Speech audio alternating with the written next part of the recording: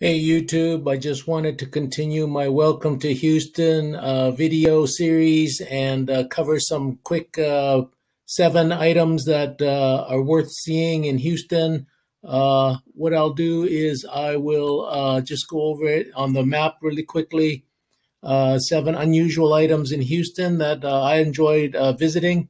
Number one would be a Lynchburg ferry. There's a ferry that takes you across the San Jacinto River. And then also over there's a San Jacinto Monument. So that's on the east side of Houston. And then in the downtown area, there's a art car museum.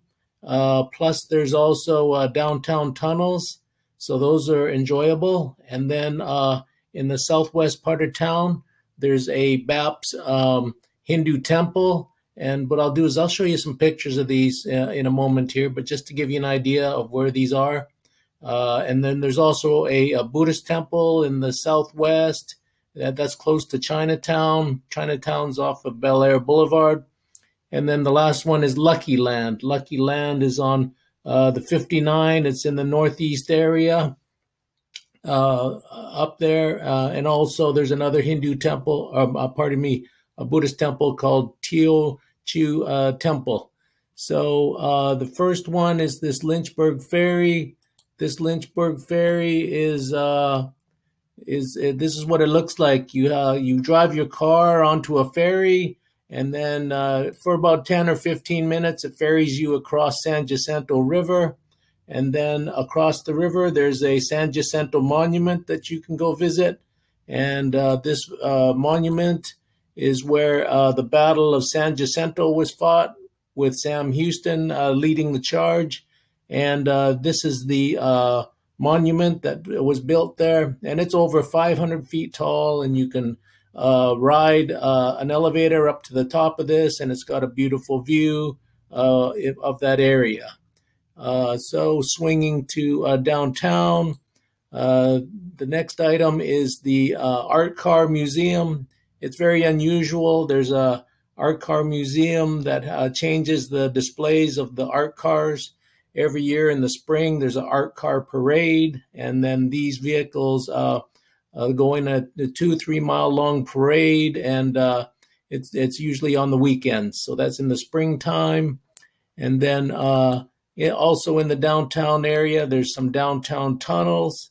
So it's about 2 levels down, and the downtown tunnels can be, you can get to them to almost any building in the downtown area, and they're all interconnected.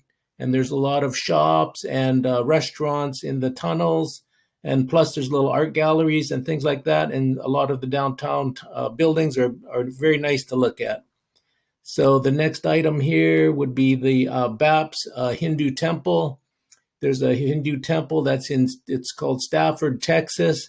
And I'll leave you a link in the below in all the description to all of these items.